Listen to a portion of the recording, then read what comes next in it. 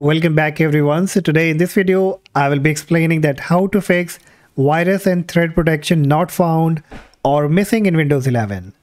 So when you go and try to run any kind of a scan or try to use the virus and threat protection, so you find that it has been disappeared. It shows a blank space without any kind of security. So let me quickly show you. If I make a right click on Windows icon, go to settings. Then from the left hand menu option, if I click on privacy and security, then click on Windows security. So you will find that it says security at a glance, and I can't find any of my protection like virus and threat protection, app and browser control, and the firewall protection. So you may have the same issues or similar problem, that you have to apply the powerful solution that I'm going to share in this video.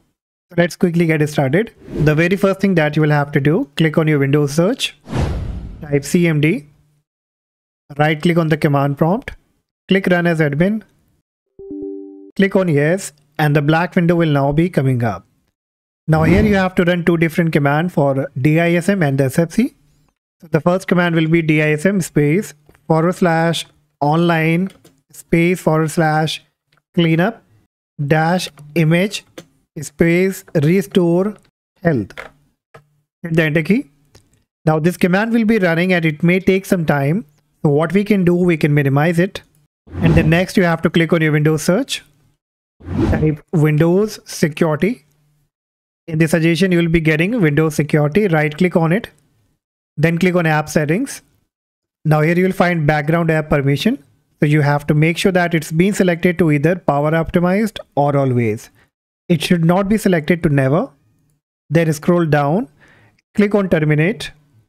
Then below in the reset option, first click on repair and then click on reset. Once it's been done, you can close it. Next, click on your Windows search, type REGEDIT. From the suggestion, click on Registry Editor. In the Registry Editor, from the left hand menu option, double click on H key local machine. Then you have to look for system, double click on it. Then you have to look for current control set, double click on it. And then you have to double click on services. And here you have to look for a folder by the name WSC SVC. So keep scrolling down to the W section until you find WSC SVC. Here it is. Once you get it, click on it. And then on the right hand side, you will find a dot value by the name start. Double click on it again. And here change the value data from 2 to 0.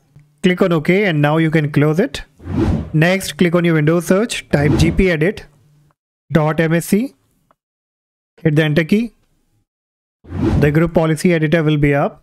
Now in case if you get any error message or you're not able to access group policy editor, then probably you're using Windows 10 or 11 Home Edition. And for that, I have already created a video. You can check that out and then you can come to this option. So now here under computer configuration, you have to click on administrative template. Then on the right hand side, you will find Windows components, double click on it. And here you have to look for Microsoft Defender Security.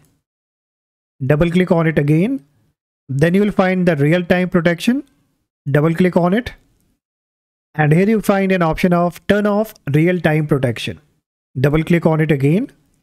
Another box will be popping up. Now you can see that it's been selected to enabled, which should be selected to not configured.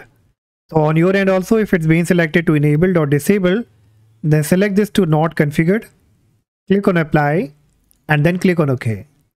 So now once you are done with all this troubleshooting, you will have to restart the computer and then check back if the problem has been fixed or not. In case if this also doesn't work, then next what you will have to do, you will be getting the link in the description. You will have to come to this website of Microsoft. Once you come up here, you have to scroll down. And here you'll find Microsoft Defender Antivirus for Windows 11, Windows 10. So depending if you're using 32-bit, you can download for 32-bit. I'm using the 64-bit, so I will click on it. And the downloading will now be started. So it's around 120 MB, so kindly wait until it's all been done. And then finally you will have to run it. So once it gets downloaded, you have to open the downloaded folder. And then make a right click on this downloaded file. And choose Run as Admin. Click on Yes. So once the setup comes up, you will have to give all the permission, install it, and after that again restart the computer And if nothing worked for you, then this solution will surely work for you. And that's all guys for today. Hopefully you enjoyed this video. And if yes, do not forget to like and subscribe. And I see you in the next video. Bye bye.